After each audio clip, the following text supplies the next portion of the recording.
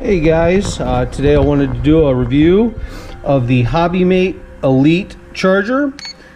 Doing some charging right now on this battery. It's got one cell's kind of low. I'm actually seeing what it's doing to get the job done, and it's been trying to get all the cells balanced up here right now.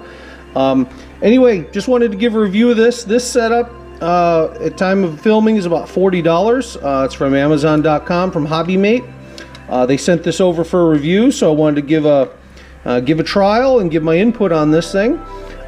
It is a similar type programming to some other chargers that people have seen over the last couple years. This thing has got every option there is in the book.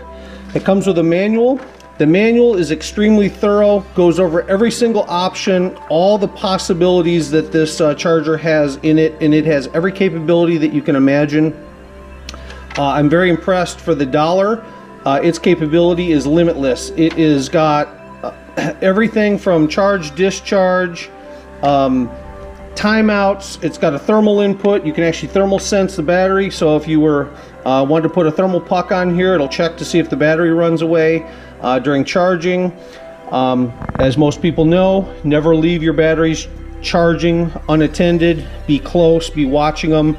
I always walk by and do a check on them temperature wise to see if anything's getting strange. Don't ever leave them alone. For people that are new to the hobby, that's who's this charger and power supply is targeting. Pay attention to your lipos. Don't overcharge them, don't over discharge them, don't mischarge them. The nice thing about this battery charger, it does every type of battery there is in the book. It even says right here on the top, lipos, lithium ion, LiFes. It does high voltage lithiums, nickel metal, nickel NiCads, lead acid, charges, discharges. Like I said, it's got the balancing ports here on the side. It's got your output power. Goes to a Dean's adapter, so you can charge Dean's plug batteries. It's got an adapter that goes to XT60. So it literally does everything. It's also got an adapter that would plug into here. That's to plug into your lead acid battery, so you can charge that. This is also a field charger input, so you can actually charge from a spare battery or from your car battery, so you can actually charge at the field. It does do one battery at a time, so it balances one battery at a time. It doesn't have as much power as you'd need if you were trying to put a balancer on there.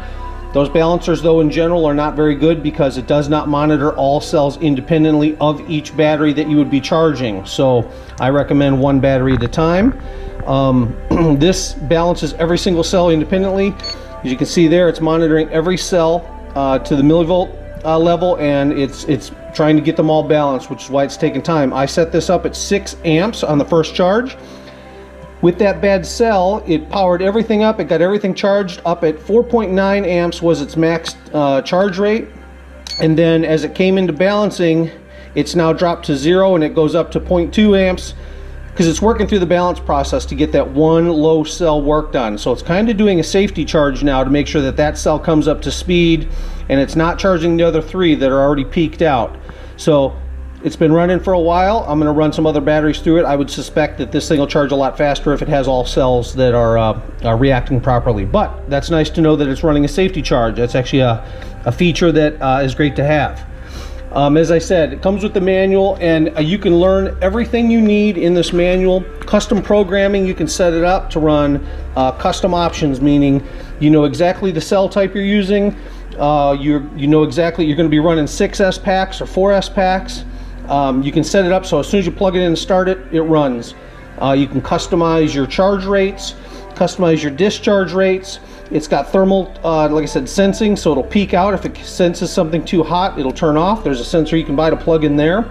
It's got a runaway voltage. If the voltage is too high, if this is going bad, it'll shut this down. If you're plugging it into a battery and it gets into a situation, it'll turn it off. Lots of safety mechanisms built in.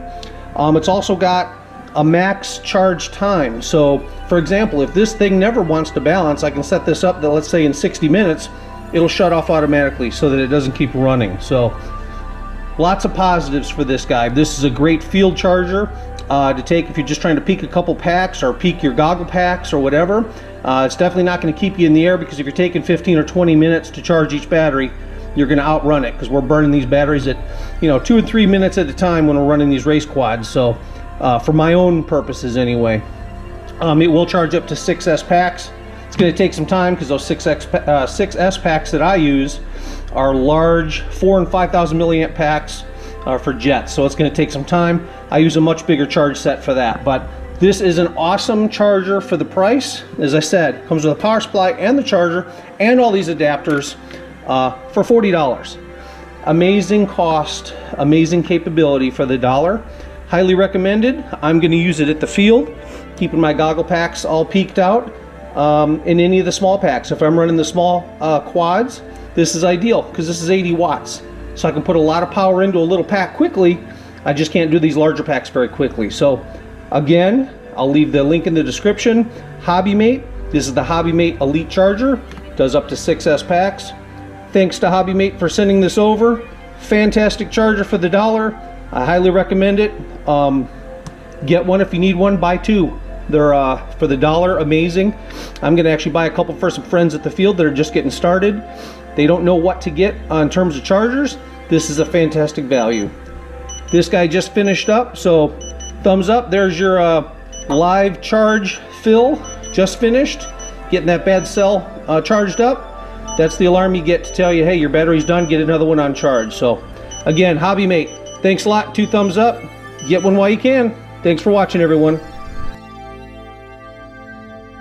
Hey guys, a little add-on to the first part of this review is I just went ahead and charged up a second battery that I had, and all the cells were well balanced, and this time the charger took 13 minutes. I ran it at 6 amps again, so where it ended up zeroing in at is about 5.1 amps is where it was pushing juice into the battery, and then it went into its full balancing cycle. So this battery took 13 minutes and 3 seconds to peak out, and all the cells are just at 4.2, a little bit over in some cases, which is about the tolerance of the actual charger, most chargers actually. So anyway, just a little bit extra on the charge capability. On that first pack you saw, it was definitely dealing with a weak cell, and it took time for it to get the balance there, and it was slowing it down to get the job done, so that's ideal. And then one that had good cells, all 4 cells were good. It raged through it and got it done in less than half the time, 13 minutes and 3 seconds. So thumbs up, HOBBYMATE Elite. Excellent little charger, 2 thumbs up. Thanks for watching, folks.